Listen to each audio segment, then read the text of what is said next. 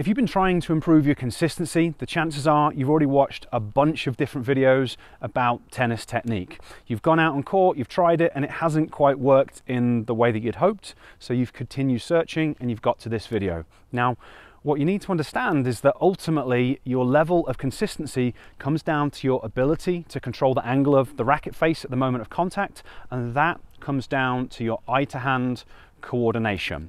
You look at all the best players in the world, we've got a tremendous variety of different techniques, but they all have unbelievable racket head control and unbelievable coordination. That's why kind of you look old school, they're just using a continental grip and still playing ridiculous tennis. So if you want consistency, that's what you need to improve. There's obviously things that you can do on court to try and improve your racket head control. You know, just trying to play with manipulating the ball rather than trying to focus on the one perfect stroke, because that doesn't exist. You might want to think about trying to hit your forehand more flat, hit it with more spin, just literally play around with the way that you practice. But still, you're going to get to a point where your level of coordination is the limiting factor. So that is what I want to focus on in this video. I want to show you a very simple assessment that you can do to kind of figure out what's happening with your coordination, and then talk about a couple of the ways that you can start to train and improve your coordination, so that then combined with better quality practice, you can really improve your racket head control and become a much better player. I hope you enjoy the video. If you do, it'd be great if you give me a thumbs up, and if you enjoy this sort of content, really appreciate it if you could subscribe to my channel as well.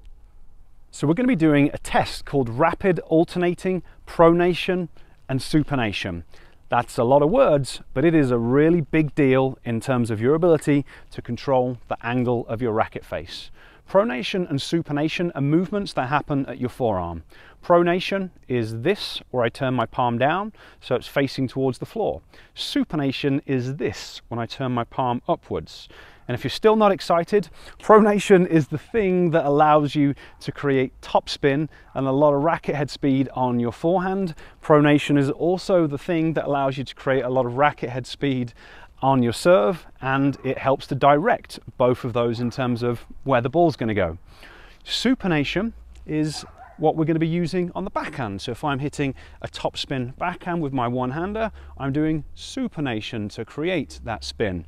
If I'm hitting a two-hander, my right hand is supinating, my left hand is pronating. So your ability to do this movement at high speed and with accuracy is a massive deal in terms of your ability to play with consistency, especially as you start to increase the speed of your shot.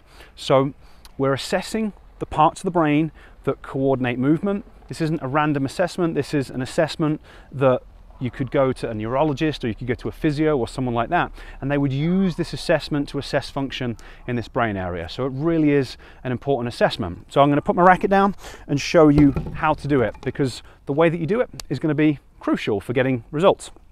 You're going to have both elbows tucked into your side.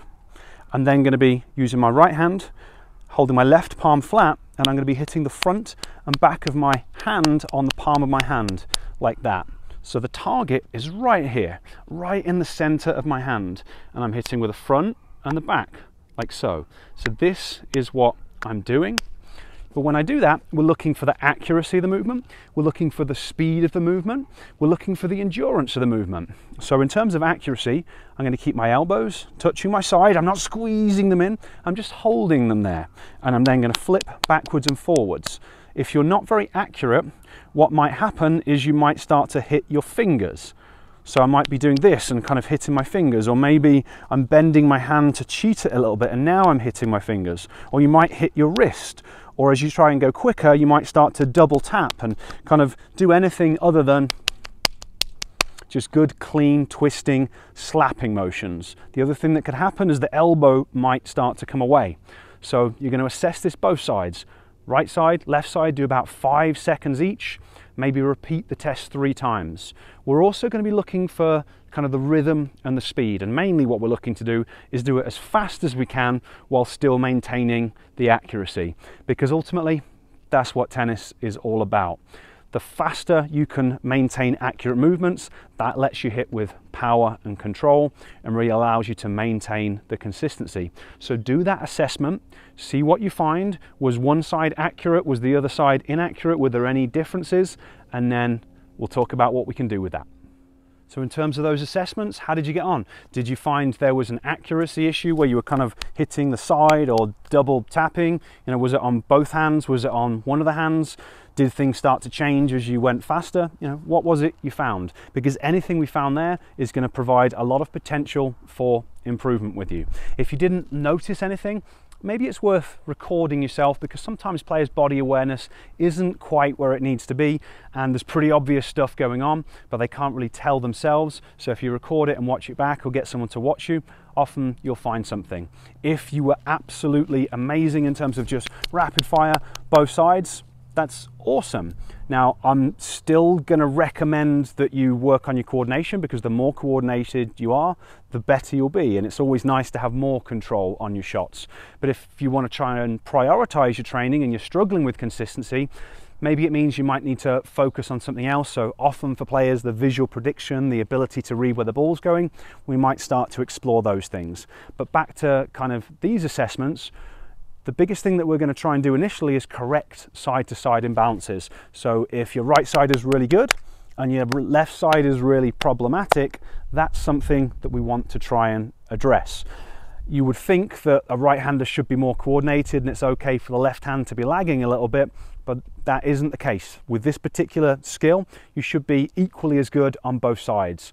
And some of the biggest improvements that I've had with my forehand were from improving the coordination on my left side. I always used to struggle with timing forehands. That was kind of my big sticking point my whole life. And by correcting the left-sided deficit, it completely changed my timing, because the part of the brain that we're assessing in terms of left side coordination is what helps to kind of drive our rotation. So we want side-to-side balance correction.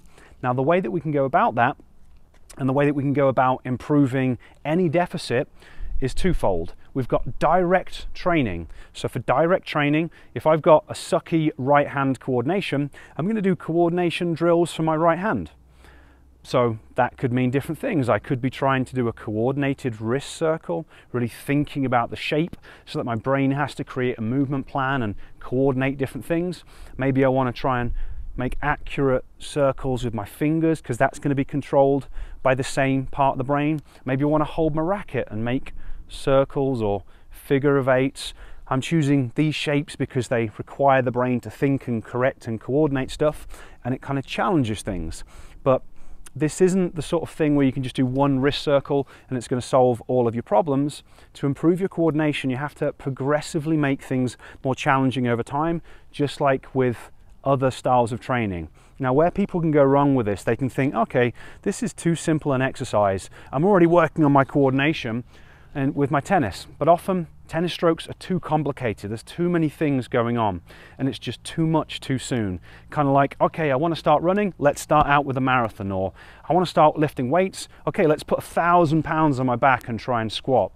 Hitting tennis strokes with poor quality coordination is a little bit like that. Often you need to start out much smaller, build the coordination up until you're able to more efficiently do it within the strokes. But we've got direct training, so doing coordination drills with your hands, with your fingers, with your wrists, and progressively challenging them over time. Direct coordination training can take you a long way, but sometimes it might be enough to get you to where you need to be in terms of your level of coordination, because it's always a relative thing. You know, if you want to play 4-0 tennis, you can have 4-0 coordination, but if you want to play 5-0 tennis, 4-0 or 4.5 coordination isn't going to cut it. You need to improve up to that point. And sometimes there's kind of sticking things within our bodies and within our brains because of the way things are wired. So we might need to do additional training drills to try and switch on and improve the function in these parts of the brain that create and coordinate movement. And depending what we saw in those assessments, it might mean a slightly different thing because of the pathways that are involved. So if during that hand wraps test, I found that I really lacked accuracy, that kind of points us towards certain parts of the brain. So we might want to do certain training drills, and you can actually do a little bit of a test and a retest on this one. So you can test your hand wraps, see how accurate it is, and then do a couple of training drills for some of the key brain areas. So you could look at your thumb and turn your head left to right about 5 times, retest it, and see whether it improves the accuracy, because that particular drill targets a certain part of the brain. You could test it going up and down and then see whether that improves your accuracy. Whereas if your accuracy is pretty good, but you're just really slow and it doesn't matter what happens, you can't make it go any faster, we might want to think about other drills that are more targeted towards parts of the brain involved in rhythm and speed of movements. So there we might want to start doing some breathing work, or maybe some vision drills, because that's going to give us some opportunity. So it could be a case of looking at my thumb and drawing some thumb circles and kind of tracking my thumb with my eyes, maybe 3 to 5 circles in each direction, retest it, see what happens, and that might really speed things up. Or maybe you want to do some pencil push-ups, and then that speeds things up. So you know, you can watch this back again and test those drills out right now to see if it improves your coordination, and often you'll find it will make a big difference. But that's just kind of a couple of the options that are available to us. Ultimately, the best way to go about this stuff is to do a whole bunch of assessments, figure out what's working well, what's not working well in your body, and create targeted training drills and training programs to improve your coordination as much as we possibly can, because the more coordinated you are, the better you are at tennis, and you cannot play at a level higher than either your coordination or your visual function will allow. Now, if that's something you would like to learn more about, it's one of the big things that I help tennis players with. I've created a masterclass that's going to go into a lot more detail about it. I'll place a link up there so you can check it out, and I'll place a link down there so you can check it out. And I've got a program that I work with players via. When you sign up for that free masterclass, if you get to the end of the masterclass, it's going to tell you a little bit about my program and the next steps that are involved, if that's something you would potentially like to explore. Okay, I hope you have enjoyed the video. I would love to hear your comments and thoughts on what I've covered. Leave them down below, and I'll catch you next time.